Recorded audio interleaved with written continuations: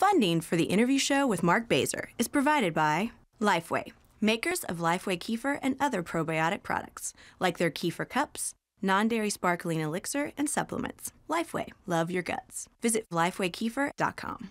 Lagunitas, beer speaks, people mumble, except on the interview show.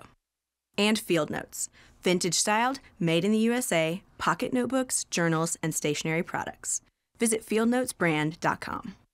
My first guest is an actor and a playwright. He's won a Pulitzer and a Tony Award.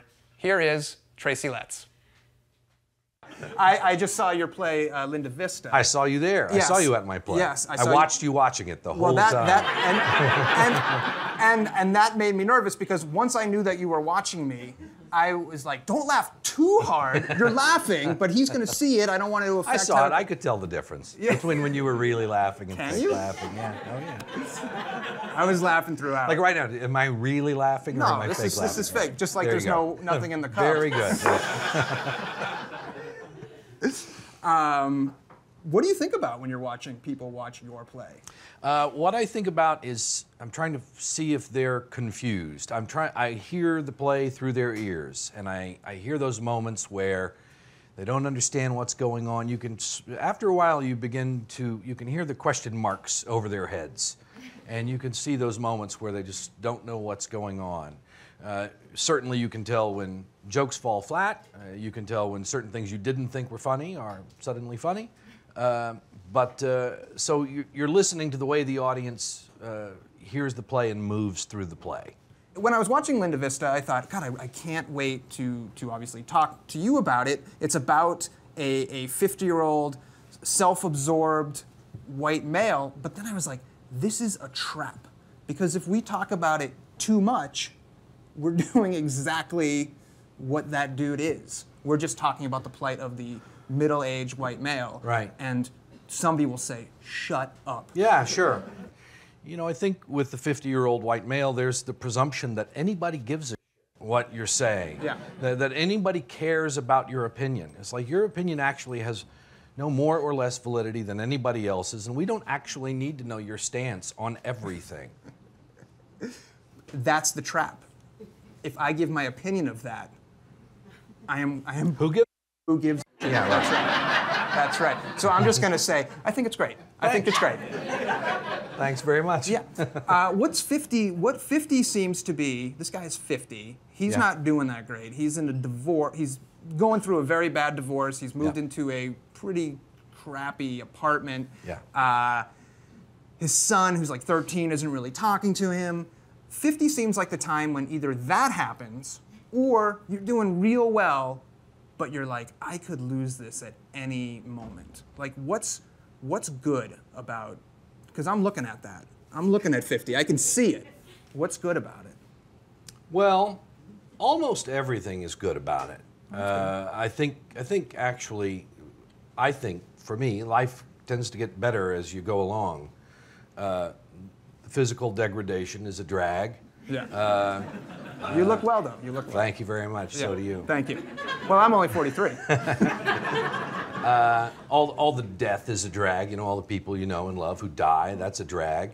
But everything else is actually much better. You know, the truth is that the character, though a lot of his point of view comes from me, he's also based on a lot of friends of mine who find themselves at this point in their lives kind of stuck. You know, when you hit 50, that you're looking at the last, I don't want to put a number on it, but the last stretch, you can see it somewhere out there, and it's a little scary. It's a scary place to be. It can be quite scary. But here's the thing, and you mentioned it, as you get older, yes, come on in. Life does seem to get better, and what were you like? Did you enjoy being a child? Like, yeah, sure. Yeah. But more than being an adult? No. Right. Yeah, no. But some like people. Being a child. Yeah, but adulthood seems to be a time when you can do what you want for the most part. Yeah. You are comfortable in yourself for the most part. Yeah. No? Yeah. Okay. And if somebody doesn't want to hang out with you, you can deal with that. Whereas Oh, a yeah. kid is spent, I mean, I don't know about you, but like being a child, like I had a great childhood. My parents will disagree with everything I say right now, but it was uncomfortable a lot of the time. Right, sure. So, But being a teenager totally sucked, right? yeah, There was nothing good about being a teenager. Nothing. And the 20s your 20s are totally overrated. The 20s 20s, are I feel terrible. like I napped the entire 20s Right. away, and then think I could have done things. Oh, This yeah. set would have been designed 10 years ago. Yeah, I drank and did a lot of drugs. That was my 20s, was mainly drinking and drugging. Were you writing plays in your 20s? I guess I wrote my first one at 28, something like that. So other than what you just said you were doing, what were you doing in your 20s? Acting in storefront theaters here in Chicago and drinking and drugging and running around. And when did you say, stop drinking and drugging, start writing plays? I actually wrote my first play and got sober about 3 weeks later after the show premiered at way. the age of 28, yeah. Why did they coincide?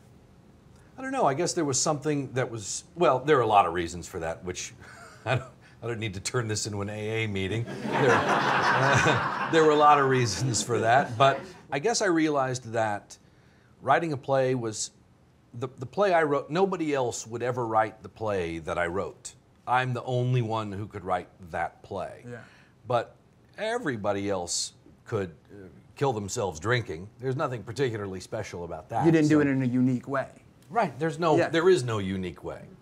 Does each play that you write, when you wrote August Osage County, afterwards you said, look, I was haunted by these events all my life. I had to write it. Is that true of every play? Is it true of Linda Vista? Is it true of The Minutes that's a new play? Is it, I have to get this out?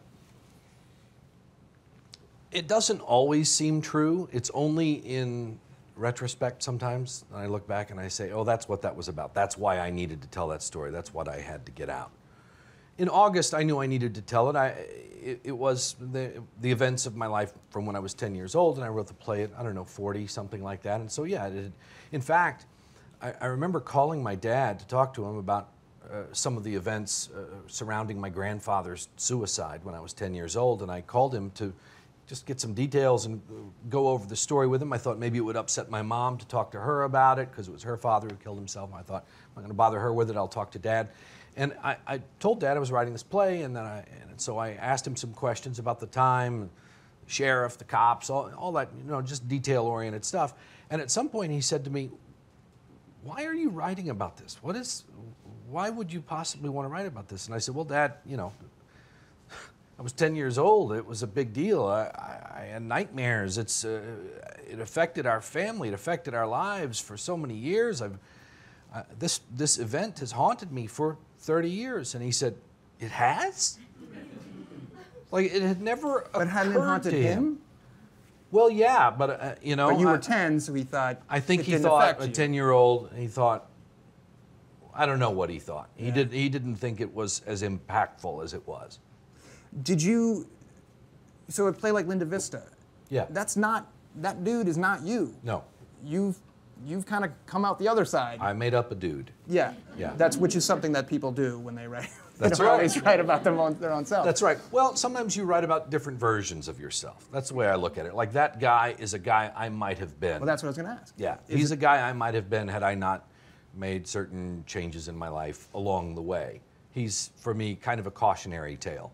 You also, if you can be honest with yourself when you're writing a character and you say, these are some of the terrible things I've done in my life. These are some of my flaws, and here they are out for the world to see. And guess what? You're just as flawed as I am.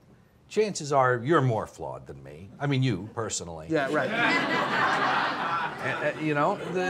Here's an opportunity for you to come in and see a character portrayed, warts and all, that you identify with. And that's one of the great things about Linda Vista too. When I talked about listening to the audience, listen to the show. You hear people as they're hearing some of the bad behavior that starts to take place, and they align themselves with different characters at different points, and they'll switch even within the course of a scene. They say, "Oh, I've been that guy. Oh, but wait, I've been that person too. I've been the one breaking somebody's heart, and I've been the one getting my heart broken." At the beginning of the intermission, I turned to my wife and I said, "He's a good dude." And then afterwards, I was like, oh, maybe it wasn't such a good thing. You know, like, I totally changed my mind about it. Right, yeah. He's a tricky dude. He's a tricky dude. He's a slippery He's dude. exhausting. Yeah. But Yes. isn't everybody exhausting if you spend enough time with them? That's absolutely true. Yeah. We thought about putting on the poster, Linda Vista, you'll be exhausted.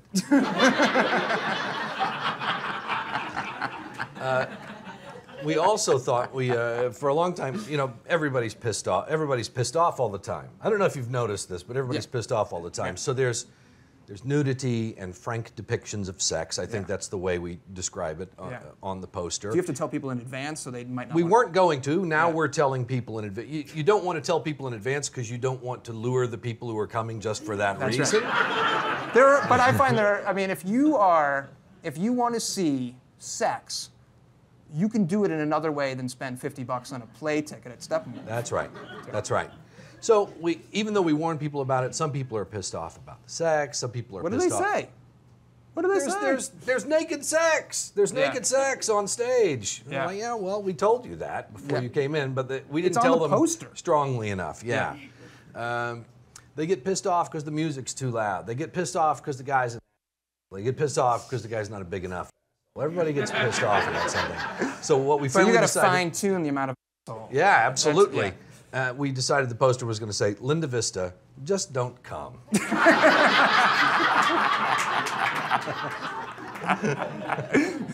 We told you. So you've got another play. It's about politics, right? It is. The Minutes. It's called The Minutes. It takes place in a city council meeting. It's 90 minutes long, straight shot, beginning to end of a city council meeting in a small, medium-sized town, fictional town. Yeah.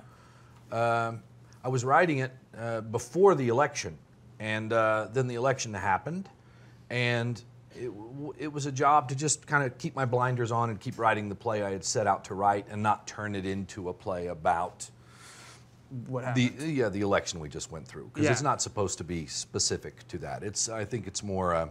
Are people going to watch it and say, "Oh, he was on top. He wanted to get it in there"? Yeah, I think sure. I mean, but we relate a lot of what's going on right now to the election. Right? You could put on the poster, not about the election. Yeah. Well, you know, really, just don't come works for any play.